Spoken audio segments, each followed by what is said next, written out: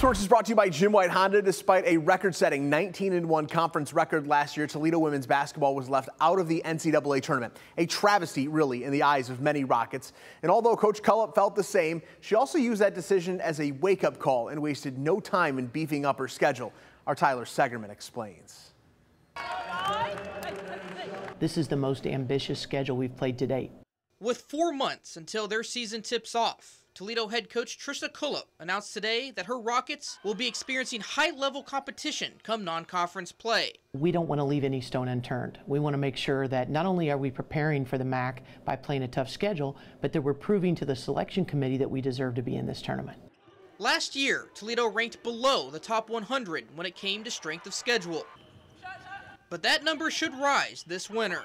Here are the 4 teams that the Rockets have approved contracts with for the upcoming season. The big one, Duke, who will be coming to Savage Arena for the first time since 2001.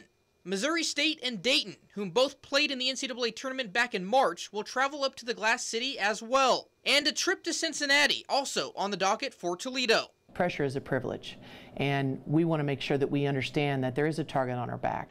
3 quality games in front of a home crowd certainly gives Coach Cullop a reason to smile. This is an incredible atmosphere. We've been top 30 in the country in attendance 9 out of the last 10 years. We've owned the MAC attendance record for 31 years. The dates and times for these matchups are still to be determined, with more opponents still to be announced. Guess who's still playing? For now, there's just one message to share. Get out and get your season tickets. We want to see you in the stands. We'd love to have an even higher average in Savage Arena this season.